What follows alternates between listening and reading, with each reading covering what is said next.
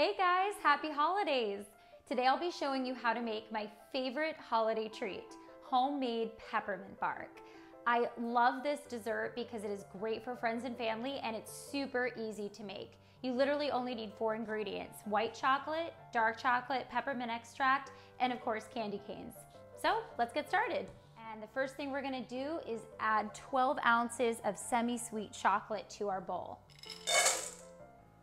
Okay, and we are gonna slowly start mixing that. I'm using a rubber spatula here. Okay, the chocolate is fully melted, and now I'm gonna add 3/4 of a teaspoon of peppermint extract.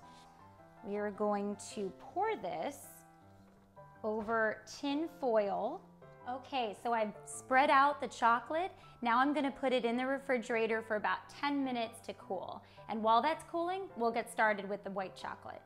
So I've still got the water at a very light boil, just simmering, and I'm gonna add 1 pound or 16 ounces of white chocolate chips, 3/4 teaspoon of peppermint extract.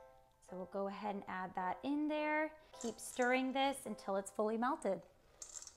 Okay, so the semi-sweet chocolate has hardened just a little bit, and now we've got our melted white chocolate, which we're gonna pour right over this.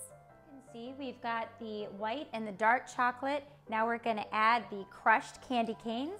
So we're gonna go ahead and sprinkle those around. Looks so pretty. And this is such a nice, colorful treat for the holidays. That's my favorite thing about it, is it's just so attractive and a great gift. Okay, and then we are going to put it back in the refrigerator for about 20 minutes until it's fully hardened.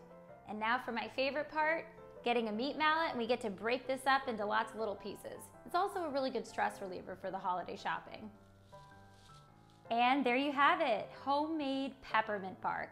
It's a perfect little treat to bring to your next holiday party. Until next time, happy holidays!